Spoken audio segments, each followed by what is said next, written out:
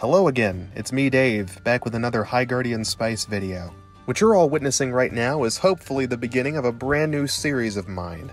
Every single animation error in High Guardian Spice. Now, if you guys aren't aware, this show has a lot of errors, mostly on the writing side. I've been focusing heavily on the writing in my past videos, but for this series I want to focus on the more technical aspects of the show. Now, I want to say this up front, I'm not the kind of person who thinks animation errors or bad animation can make a show terrible on its own. If the show has good writing, I'll probably like it anyway. I've loved series with bad animation quality and hated series with good animation quality, so it isn't really a make or break thing for me. Usually in these shows, there are some things that can distract you from certain bad qualities, but in High Guardian Spice, there are so many bad qualities that every problem gets pushed to the surface. And the bad animation is one of them. It's one of the first things people latch onto when making fun of this show, and I can understand why, because there are a lot of errors. But that made me wonder, just how many errors are there? Is it as bad as people say? Well, there's only one way to find out. Me and a bunch of people on my Discord have decided to band together to try and find every single animation error in High Guardian Spice, from start to finish. I'd like to give a big thanks to everyone on my Discord who helped out with this. There is no way I'd be able to find all these on my own, since it requires, looking through the show at very slow speeds. And I've already watched this show enough that it's going to drive me insane if I did that alone. We're going to be going over the episodes in order from start to finish over the course of a video series, since I'm not going to dump everything in one video because I can't. I have to save some of the sanity I have left. The show has taken a majority of it. But what exactly are animation errors, and how do we count what is what?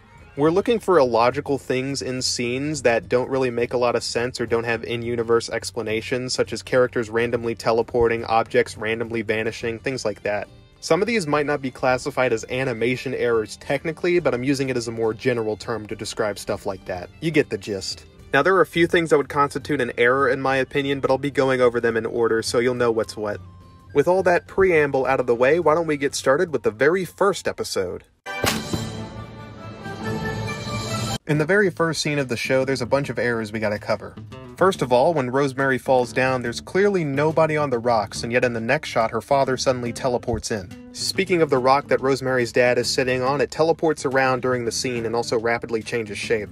Sage's mom phases her arm through her husband.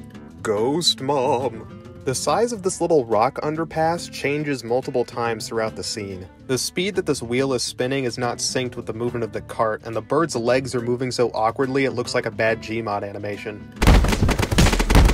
Chompy is clearly facing sideways in this shot, but without moving his wings at all, he's suddenly facing forward. Rosemary's arm here clips straight through her dad.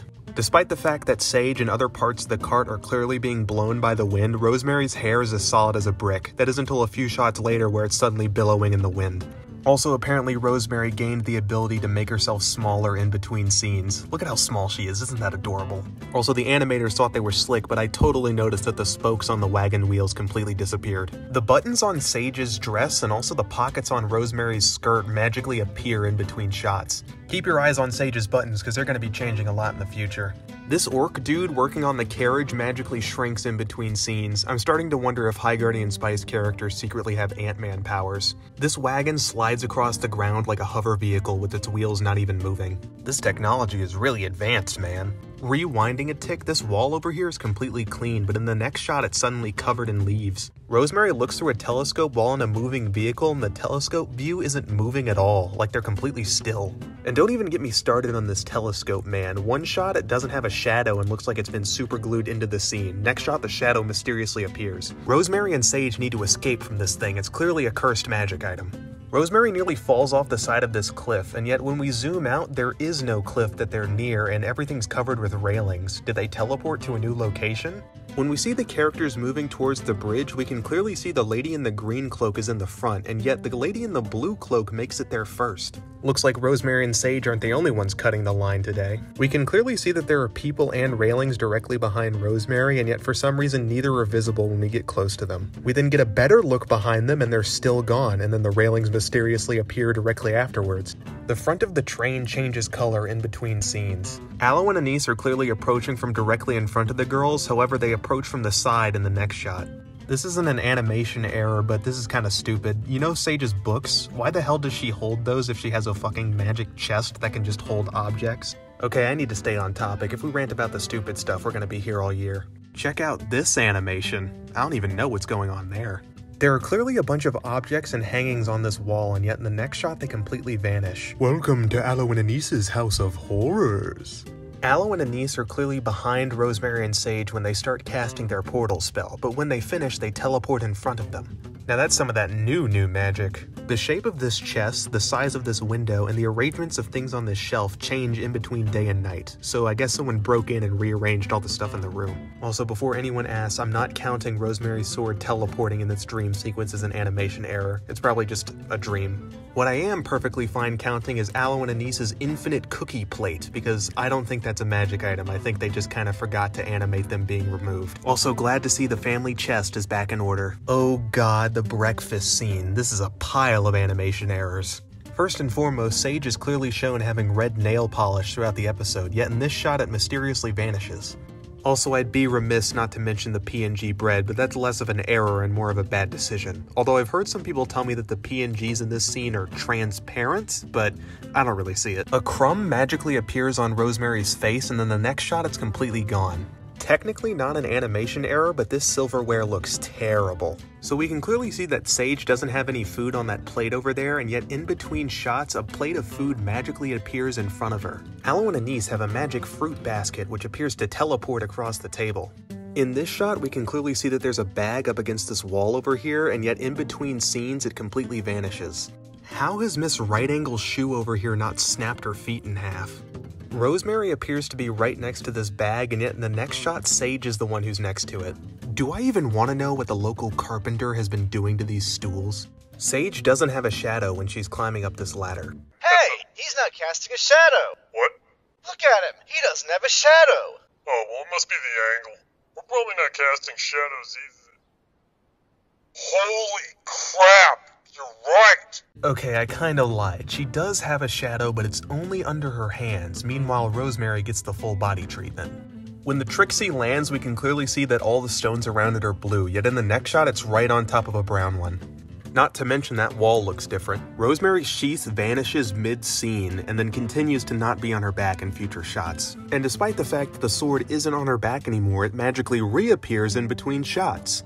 This thing must be enchanted with an inconsistency spell. So in this part of the scene, Rosemary puts her sword down, so I can understand it not being on her back. What I can't excuse is the fact that she puts it back on her back like her sheath is still there, even though it's clearly not. Arrangements of things in Parsley's forge completely change in between shots. First she's next to a shelf, next she's not. A lot of commenters, and me along with them, thought that this sword disappeared off Rosemary's back in between shots. However, it doesn't. It's still there. It's just for some reason affixed to the other side of her shoulder. Here we can see that Parsley took Rosemary's locket off the anvil, and in other shots we can clearly see that it's not there. However, in between shots it magically reappears like it was placed there by God. I can't technically count this face as an error, but like, look at it. Throughout the episode, time has an X mark right here. However, in this scene, it completely disappears.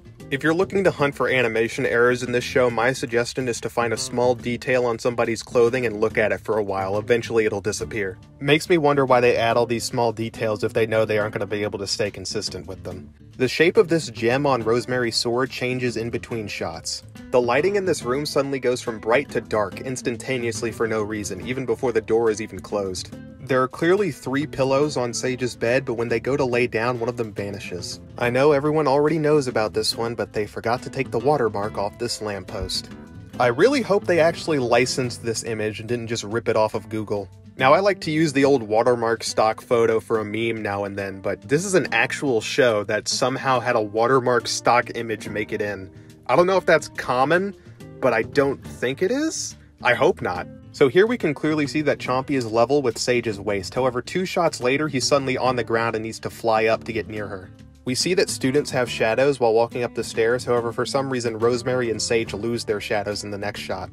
So there you have it, basically every single animation error in episode 1 of High Guardian Spice. So what is the final tally for the number of animation errors in the first episode? Well, we counted each time an object moved in a scene as a different animation error, so the number that we actually have is different from the amount that I showed you because I kind of skimmed through them. But the final tally for animation errors in High Guardian Spice episode 1 is 55. You heard me right, there are 55 animation errors in the very first episode of High Guardian Spice. And hell, there's probably even more that we missed, I'm gonna be honest. If you guys go through any of these episodes and find errors that we miss, make sure to comment down below along with the timestamp so everyone can see it. And if you want to help even more with the animation error hunt, you can join my Discord. I have a special channel just for this. Again, we're going to be doing every single episode, hopefully, so if you go through some episodes and find animation errors, make sure to write them down so we can have them for later. So what are my final thoughts? Episode 1 is one of the worst episodes when it comes to animation quality, in my opinion. There are errors left, right, and center, and it just looks bad overall comparatively to other episodes in the series. The reason why some episodes look better than others is because they were sending them to different studios, and some knew what they were doing, others not so much. But if you actually didn't know that and sat through the series and watched it, it really did feel like the animators were learning how to do their job as they went along.